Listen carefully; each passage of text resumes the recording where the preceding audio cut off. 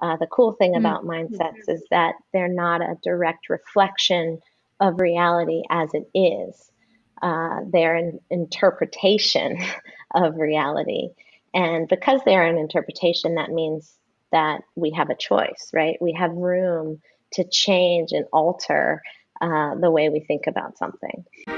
Welcome to Boom, where we have biomechanics on our minds. Boom.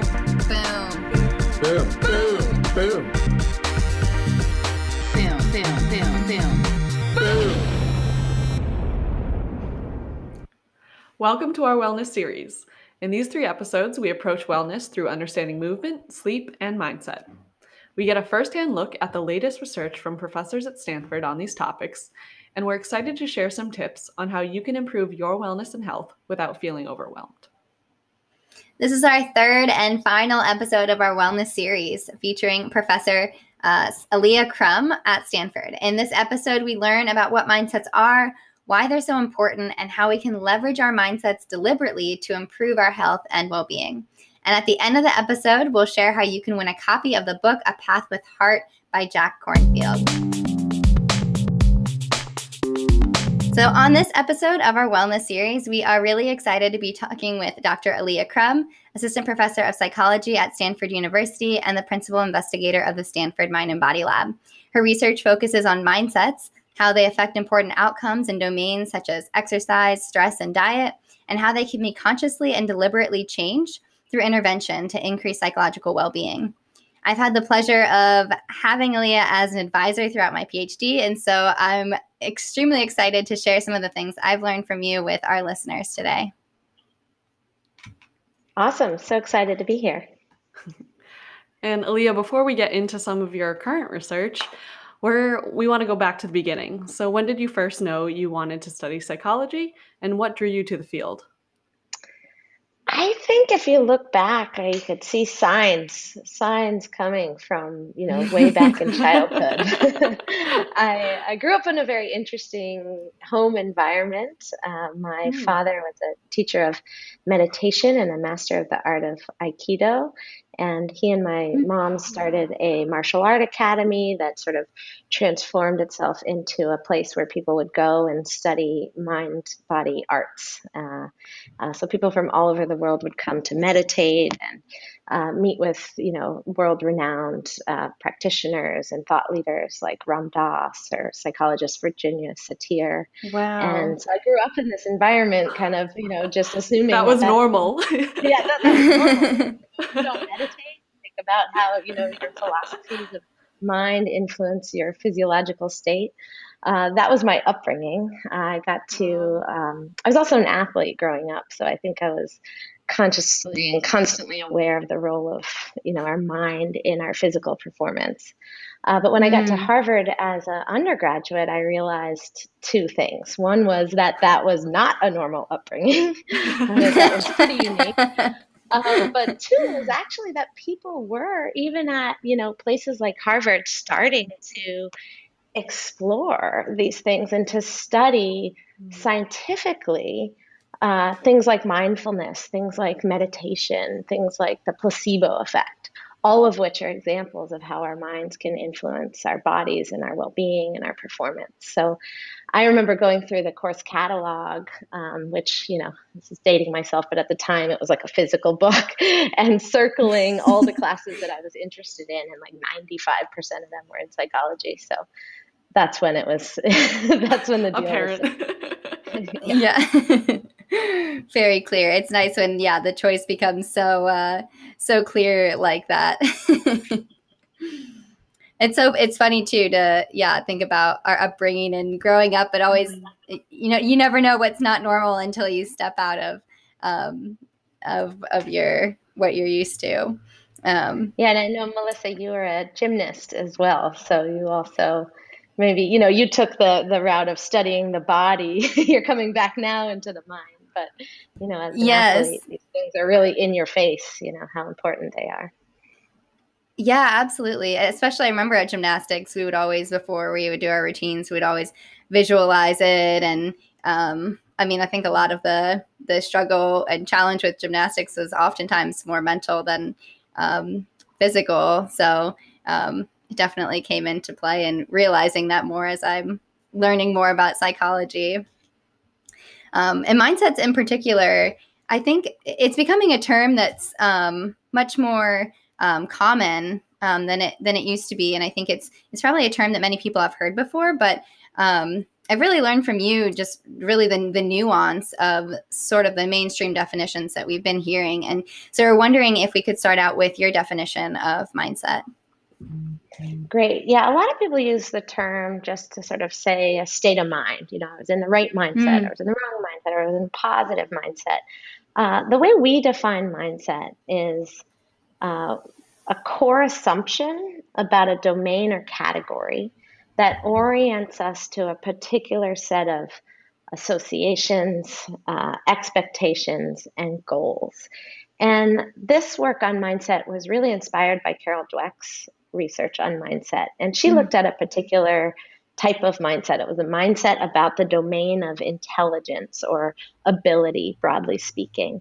And she kind of crafted or started to understand two different mindsets that one might have about one's intelligence or abilities. One mindset is that abilities and intelligence are fixed, that they're, stable and kind of set. Or another mindset is that, your intelligence is malleable, your abilities are malleable, they can grow and change with time. So that, I became really interested in her work and the power in which just, one or the other of those mindsets could have on our motivation, on our persistence after failure, and on ultimately our performance, our academic and other performance. And what we started to realize was that, that was just one mindset of many mindsets. Every single domain or category, there's a potential for us to have a mindset about it. So, for example, we started to do some research in the domain of stress. What are people's core assumptions about the nature of stress? And what we found is that, by and large, people have the mindset, the sort of core assumption that stress is debilitating, that it's bad, that it's going to harm your performance, productivity, health, well-being. But what we realized is that that wasn't, that mindset wasn't inevitable. It didn't have to be that way. And if you actually look at the research on stress, you realize that a whole other mindset is possible. And that is the mindset that stress can be enhancing, that the experience of stress can help you to, can actually amp up your cognitive and physiological functioning in such a way that not only help you meet the demands you're faced with, but also help you sort of permanently grow to exist at a higher level, a new level. So what does that mean? What mindsets are, it's not that, one or the other viewpoint is necessarily true or false, right or wrong, but they're different interpretations. They're simplified assumptions that we make about an inherently complex reality. But what's interesting about mindsets is that the mindsets that we choose, or the mindsets that we end up holding given our developmental sort of upbringing and the cultures we live in, have an important effect on the ways in which we live and ultimately on our health and well-being. Wow, that's a great definition and so holistic. And, before Melissa started in your lab, I didn't even know what the word mindset was, other than colloquially. So thank you for that really thorough definition. I know our listeners will appreciate that. And I think similarly in the colloquial sense, when I think about mindsets, I think of how it affects our thoughts, our thought patterns, how we're thinking. But what other ways, you just listed some ways, but can you just elaborate on how mindsets, like, I'm sure there's complex interactions with all those different variables you just talked about. So can you just elaborate more on that? Great. Yeah. So again, you can have a core assumption about a domain or category. So let's think about another mindset that we've done some research on, and that's mindsets about healthy eating.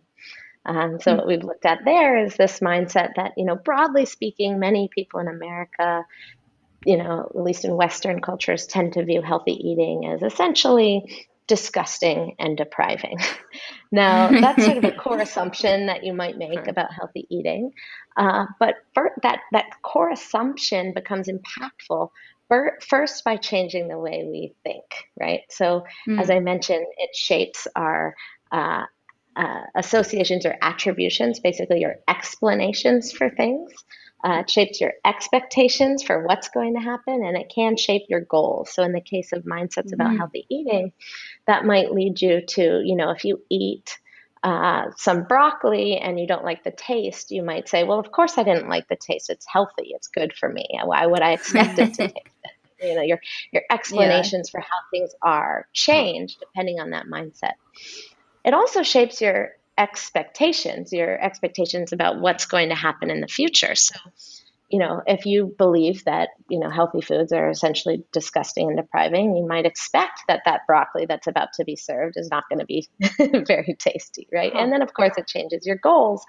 You might, not want to eat that broccoli, or maybe your goal would be, well, I have to endure eating that broccoli because I want to maintain, some sort of diet plan that I'm on, right? So you can see how the core assumption colors and changes how we think. It changes how we explain things. It changes what we expect, and it changes what our goals are. But it doesn't stop there, right? Mindsets then change how we interact with the world, right? So first, they can change our attention, what we pay attention to. So you might notice certain attributes of that broccoli versus others. It also changes what we actually do, right? So we might tend to avoid trying other kinds of, different preparations of broccoli or different, varieties of healthy foods, right? So it changes the way we attend and engage with the world. But it doesn't stop there. Mindsets might also change how we feel, right? So, if you feel like healthy foods are just disgusting and depriving and you're forced to go on a diet, you might just feel miserable about being on that diet, right? And then lastly, mindsets can change our physiology, right? So in other words, they change what our bodies prioritize and prepare to do. And we've shown in some of our research that if you're in the mindset that what you're eating is healthy, your body can respond as if it didn't eat as much as you actually did. My headphones just fell out. Are you guys hearing feedback when I move it? Because it's No. Okay. The biomechanics of my headphones are not ideal. I need some help with them. So we've shown in one study, for example, we gave people the exact same milkshake, but we told them it was either an indulgent, sort of high-fat, high-calorie milkshake, or we told them it was a healthy, low-fat, low-calorie milkshake. And we were measuring their body's ghrelin levels in response. So ghrelin is essentially, medical experts call it the hunger hormone. And, nutritionists assume that ghrelin levels go up, in anticipation of eating, and then they decline theoretically in response to how many calories you eat. So if you ate a large meal, your ghrelin levels will drop more than if you ate, a smaller meal. What we found in this study was that ghrelin levels, the drop in ghrelin after drinking this milkshake, differed depending on what people thought about the milkshake. So if they thought they were eating this healthy milkshake, their ghrelin levels remained high. But if they thought it was indulgent, even though it was the same exact shake, their ghrelin levels dropped at a threefold rate higher than or more than when they thought it was healthy. So, yeah, you can start to see how this mindset that, for example, healthy foods are disgusting and depriving colors the way we think, it colors the way we act, it can color the way we feel, and it can even change and alter the way our bodies respond to these things. And through those mechanisms, it can fundamentally change how we experience life. Yeah. I love that you bring up that study. It's one of the studies that I love to share with people. And often I think the response is, oh, so we should just tell ourselves that the milkshake we're having are healthy, and then we won't gain weight, or, it's definitely not that simple. I'm so curious if anyone's ever brought that up, and the types of responses that you kind of get to sort of combat those types of questions of, is it as simple as just then thinking differently, or, wishing that something would be healthy or not healthy? Mm-hmm. Yeah, this study, we thought about it just because I had done a lot of research on placebo effects, essentially, and read a lot of research showing that, the mere expectation or belief that you're taking a real medication can produce physiological responses in the body, even if there's no active ingredients in the pill. And we wanted to sort of just see, like, does that idea extend to other domains like exercise or diet? And so we were purely just interested in if our bodies differed depending on the mindset we were in. And to be honest with you, I actually assumed that the better mindset to have would be the mindset that you're eating healthily, right? I just thought that, like, oh, that makes sense. It's sort of like a placebo. Like, you feel like you're eating healthy and you'll have a healthy response. And what we found was it was not that simple. And in fact, it was the exact opposite of that, because the mindset wasn't sort of this vague, sort of positive healthiness. It was the underlying assumption of what healthiness meant. And as we found out, this assumption of healthiness was related to deprivation, the sense of not getting enough. And that, I think it was that mindset that led physiologically to have the body respond as if it didn't get enough, right? So the hunger hormone signals remained high. And so we learned something really important, beyond just the simple fact that our bodies aren't just responsive to the objective nature of what we eat, but also to our mindsets and interpretations of what we eat. But also that if you want to maintain or lose weight, in fact, the best mindset to be in is one that you're eating indulgently, right? Now, to your point, that was revolutionary, right? Because having been an athlete and a gymnast, and I'd always been trying to, like, maintain my weight, and I'd worry, I'd want to be on diets and I'd want to eat sensibly. And I realized that I had gone about it all wrong, right? I was constantly in this mindset of, like, oh, I'm eating healthy, I'm eating a salad, I'm eating, and almost like you're depriving yourself of. Yeah, that might be counteracting my hard work at dieting. Now, to your point, though, when we talk about mindsets, that does not mean that mindset is everything, right? It doesn't mean that there's no objective ingredients in the shake, and it doesn't matter whether you're eating a milkshake or a broccoli. Like, there are objective ingredients in foods, and those things matter. But so too does our mindset. So the ultimate, I think what I tried to strive for in my own life is to eat healthy foods, right? But eat them in a mindset of indulgence. Like, how can I actually prepare vegetables and broccoli in ways that make them taste amazing and make them feel indulgent? That's really the sweet spot. Yeah, I really like that. I think it makes it much more, I don't know, tangible or much deeper than just what you're thinking, really creating it. And I think this kind of leads to something that you talk about, mindsets, and that they're self-fulfilling. And I'm curious if we could maybe take a step back before that in terms of how when you're talking about the underlying assumptions that we have about health or about stress, where do we get these underlying assumptions from? And then maybe you can also talk to the self-fulfilling nature of mindsets.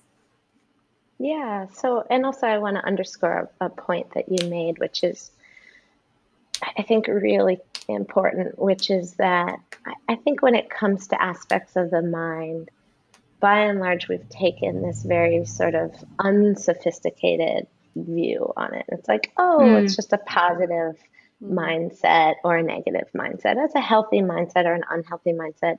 And, oh, it's like either in your head or not in your head. And the reality is it's a far more complex, nuanced, and sophisticated thing that we're dealing with, the ways in which our minds can influence our body. A, it's not all or nothing. It's always a dynamic blend of what we think and what we're actually doing.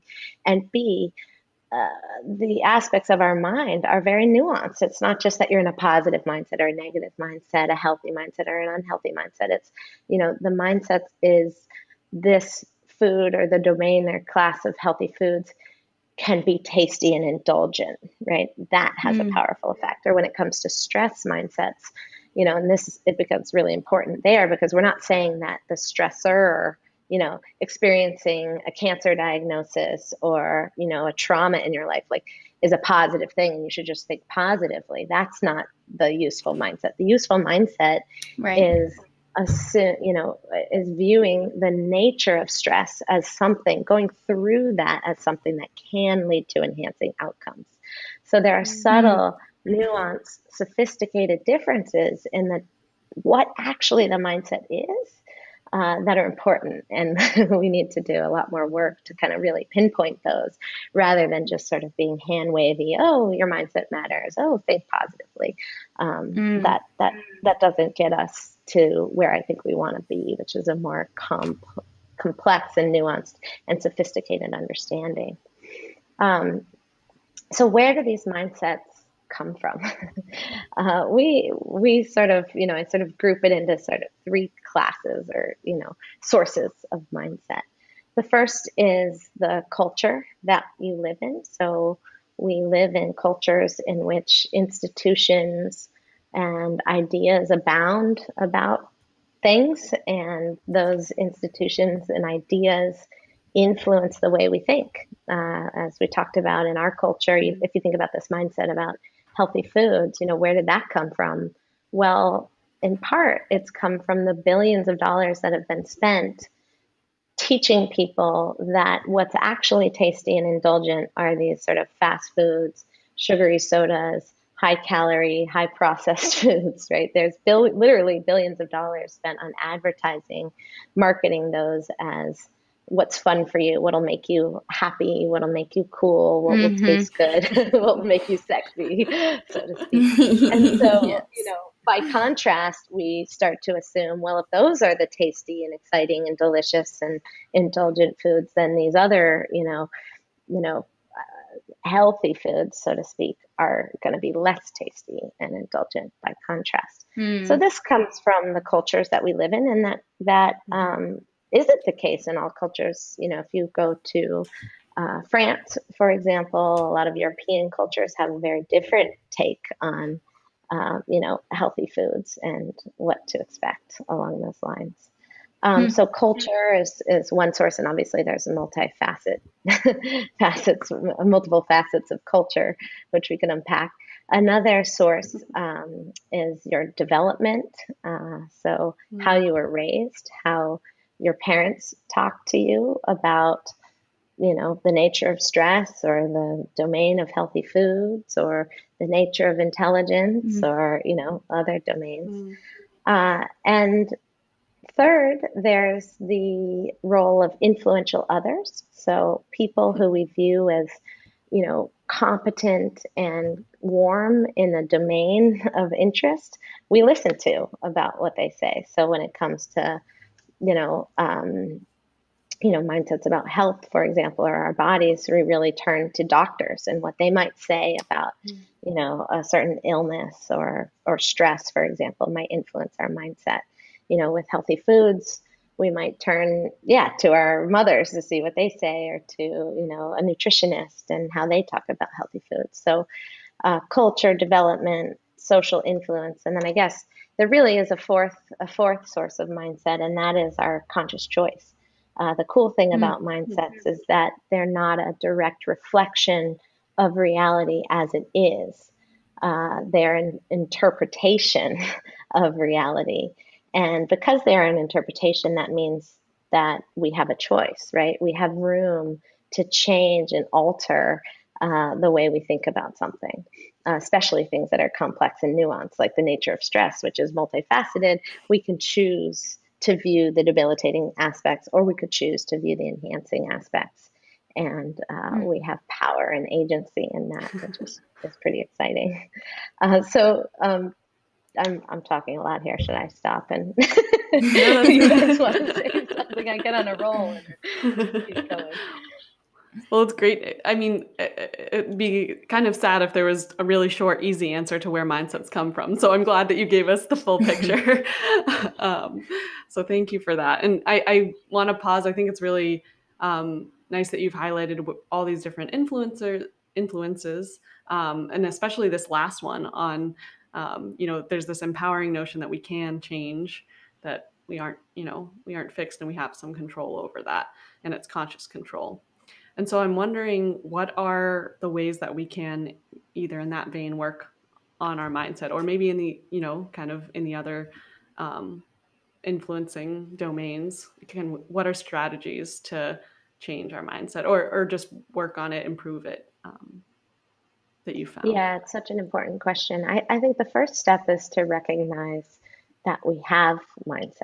Like I said, that, the mindset that stress is debilitating isn't inevitable. We don't have to have that. There's no sort of objective truth that we're just reflecting in the way we think. And once you recognize that you have mindsets about certain things, you can start to ask yourself, well, what's the impact of this mindset? And you can kind of go through this process of, playing out, through those mechanisms that I talked about, how it affects your attention, your emotions, your behavior, and your physiology. Well, if you have the mindset that stress is debilitating, how is that going to make you feel, right? It's going to make you feel more stressed. When you're stressed, you're basically adding on stress to stress. How does it change your attention? Well, you often get like overly focused on the stress and freaked out about the stress. You might over engage, and what we've seen in our research is that people actually go one of two routes. They either, freak out and become overly obsessed with dealing with this stress, or they check out and they're like, well, I can't deal with this because it's going to be debilitating. So they kind of, under react to things. And then physiologically, we've seen changes as well.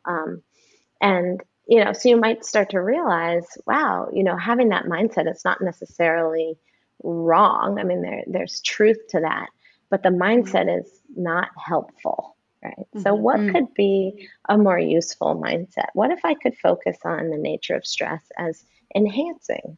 And that doesn't mean that you have to view, again, the stressor as a good thing, but the experience of going through a global pandemic, for example, or a cancer diagnosis, or a trauma, or even just sitting in traffic, right? How could you start to view the experience of that as enhancing? And once you start to really get connected with how that could be a more useful mindset to be in, I think there's more freedom and motivation to shift into that mindset. And Melissa, back to what you said, the power of these mindsets is that even though they're not a reflection of reality as it is, they through these mechanisms in changing how we connect with and respond and view and pay attention and feel, they can create that reality, right? So if you view stress as enhancing, and we've shown in our research, people engage with stress in a way that actually makes it more likely that enhancing outcomes occur, that you do rise to the occasion, you perform well, you grow, you can even become more physiologically kind of tougher in response to that stress. So recognizing that your mindsets matter, thinking about the impact they have, and then choosing the mindset that you think is most adaptive. Thank you for, those are very nice, I think, graspable tips, and it's a logical flow of how that works. But I just think of myself sometimes in the moment, if I'm stressed, it's hard to recognize what kind of mindset I'm having. So I'm just wondering, going back to that very first step, do you have any tips or just specific ways to sort of figure out what your mindsets are? Like, how do you kind of check in on where you are? How do you get that awareness that you're talking about? Yeah, and we've actually, so with the stress mindset, for example, we have created this 3-step approach to adopting a stress is enhancing mindset. And I can also, I don't know if you guys can include a link, but we have a toolkit on our website that people can go and kind of go through this intervention we can do to that. help them. So I encourage you to do that. And again, this is a place where periodically, I did this work. I started this work when I was doing my dissertation, and it's always funny to do research on stress when you're doing your dissertation because you're constantly stressed. But still to this day, you know, my husband's like, you might want to check in on your mindset about about stress. It often takes loved ones to kind of point out, you know, how I'm being hypocritical. But yeah, so how do you actually change your mindset in the moment? We offer, you know, two strategies that I think are important. One is to identify an anchor in your life. That's something that is regular, that you see on a daily basis, that is meaningful, or you can at least make meaningful by relabeling it as a trigger to kind of clue into your mindset and go through these three steps. So, you know, for me, I often use doorknobs and doors as an anchor. So it's like when I open my door into my office, for an example, that's an opportunity to kind of check in and say, okay, am I stressed? What is my mindset? You know, being aware of that, you know, in our stress mindset approach, the three steps are to acknowledge your stress, to welcome it, and to utilize your stress. And so I'll use those sort of doorknobs as a reminder to kind of go through that three-step process. You can do it pretty quickly, actually. The other kind of anchor I'll use, or I suggest that people use, is picking a stress signal. So this is something for you that marks that point, which I call sort of a tipping point of self-destruction. You know, when you get to that point of stress where you're like, okay, like this is going downhill. And noticing what that is for you. Like it might be you all of a sudden get really tired, or maybe your heart starts racing, or maybe you start snapping at people, or maybe you get, you know, really kind of cynical about things. You know, for me, it's I get really kind of short with people.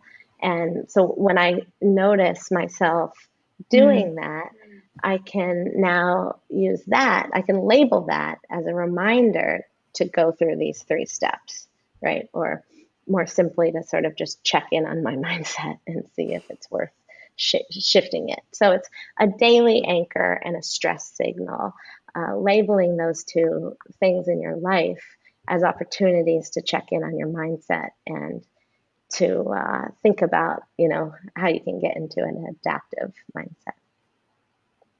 I really like that, especially.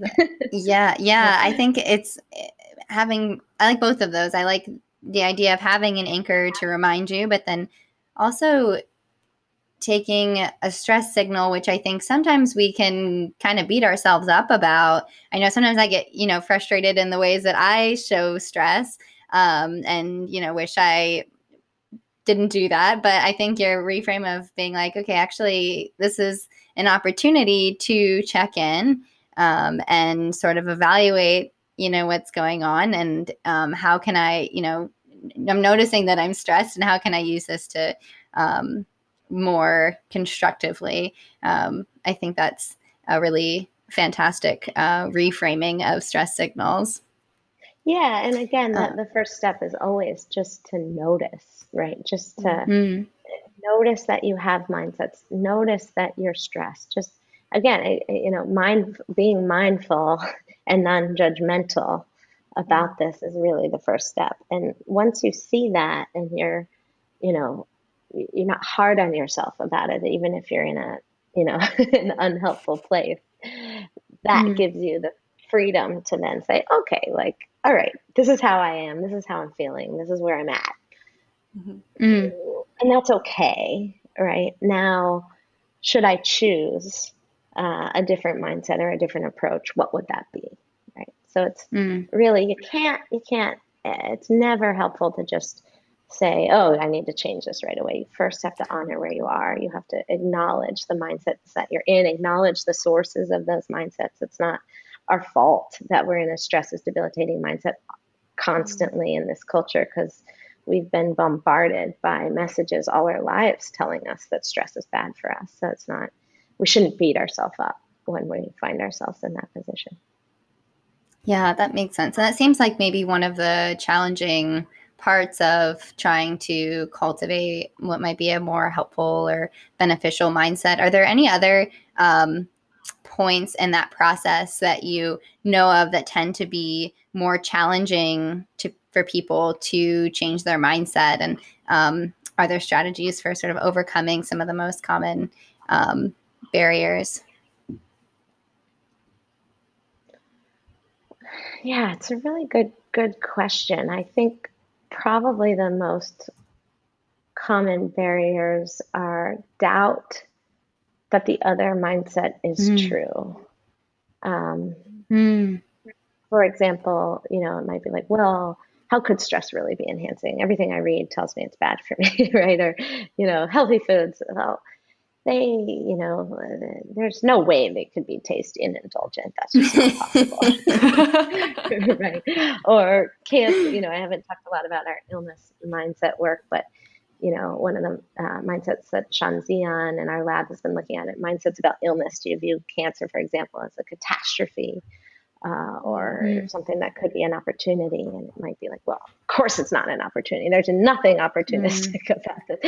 So I think there's resistance to whether this alternative mindset is true or not. And I think what I would say there is that you need to again, stop focusing on the what is now and focus on what could be in the future and how your choices around your mindset now might influence and change what is possible in the future. So instead of forcing you to believe, oh, yes, 100% healthy foods are tasty and indulgent, it's just adopting the mindset that healthy foods could possibly be, could potentially be tasty. Kind of just like open up to that a little bit and then see, just explore, just be scientists and observe how that mindset changes reality. So it's, again, first, reduce the judgment on yourself for the mindset you're in. Second, reduce the sort of judgment about what's possible and being open and adopt a stance of openness around that. I love that baby step. Baby steps. Yeah.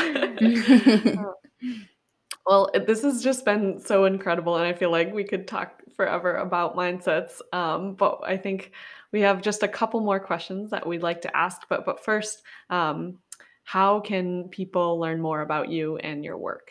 And I was just feeling, I know you have a lot of grad students and academics who listen, and I haven't really talked about the nuts and bolts of the studies. So I encourage people to go on our website. It's mbl.stanford.edu, and you can see our publications there. And we also have a tab that links to interventions and toolkits, which are, really useful kind of, materials that can help you to change your mindsets about stress or to help, change how you talk to your kids about stress or healthy foods. So our website's a good hub for all that. Awesome. Yeah, and we've talked a lot at a pretty high level about mindsets today, but I think that will be really helpful for people because there is so much research behind everything that you've shared with us today. So that will be really exciting. And now I'd like to turn it to you and ask, what are you most excited for the future of mindset research? I'm most excited for people like you, Melissa, people who have come from other fields, studying things like biomechanics. It's like, how much more physical can you get? And then you realize in going through that you can't really have a full appreciation of one's physical functioning without an adequate understanding of the mind. And to me, that's really exciting. It's really exciting to see, when I started as an assistant professor at Stanford and I wanted to do more work in the medical setting, I thought I'd have to go and convince people that this mattered. And what I've learned is that, the more people I talk to, doctors and, nurses and, orthopedic surgeons, if you actually talk to them, they will all say, wow, I get it. This is so, I know that psychology matters here. But then they can't get to the next step because we haven't done nearly the amount of research we need to do. We haven't devoted nearly the amount of attention that, aspects of our psychology and how it changes our health deserves. We are really at the tip of the iceberg of this understanding, and there's so much more to be done. I think I'll use, the recent events of Simone Biles in the Olympics. I think it's great that, this is an example of how we need to pay more attention to mental health, and that's wonderful. What's troubling to me about it is how, if it were a physical injury, we would know exactly what it was and what the mechanics of the injury were and how to prevent it and how to cure it. But when it's how long it would take to recover. Exactly. But if it's a mental health issue, it's this very vague, very obscure, not precise at all kind of label, right? And I'm excited about putting more precision and more sophistication and more nuance to that label of mindset, of mental health, and how it affects our health and performance.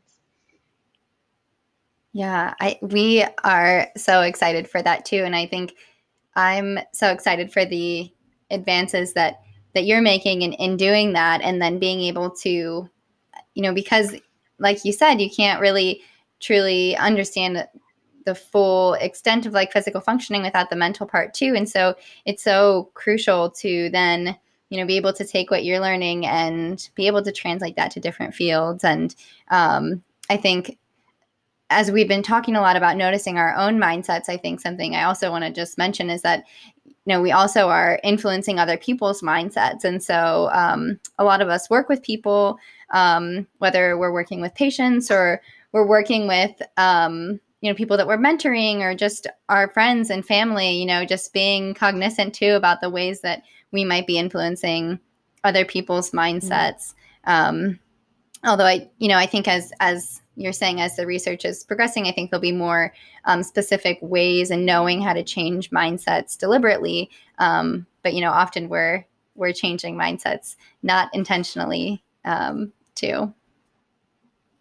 Yeah, it's such a good point. And being a new parent, I have a 3-year-old. It's becoming increasingly clear. Think about how I am as a parent, how the things I'm doing are not just sort of changing her behavior, but really ultimately shaping her mindsets. And arguably that is the most important thing to focus on, because those mindsets will color and influence how she goes about her whole life. So yeah, as parents, as teachers, as mentors, as doctors, as friends, we have a responsibility in terms of how we're influencing others' mindsets, and there's a lot more work we can do along those lines as well. Yeah, absolutely. Well, thank you so much, Ali. This has been fantastic to learn from you, and I'm so excited for other people to hear this. I think it's going to be really exciting and inspiring to other people. So we really appreciate you taking the time to talk with us. Yeah, I feel like my mindset has shifted today. Oh, good. And Melissa, next time you should maybe eventually in the future you can share more about your exciting studies. Yes, I will definitely have to do that. Great. Well, thank you. We hope your mindset about mindsets grew as ours did in this episode. Alia gave us some great insight on the benefits of shaping your mindset and ways to check in on it throughout the day. For example, she used doorknobs as her daily anchor to check in with herself.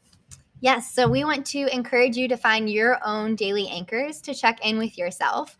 And when you do, you can let us know either on Twitter or Instagram with a post, or on your story, making sure to tag us. You can share your daily anchor. You can share what you learned from this episode, or any other takeaways or things you want to implement into your life to help shift your mindset to something that's more adaptive and healthy.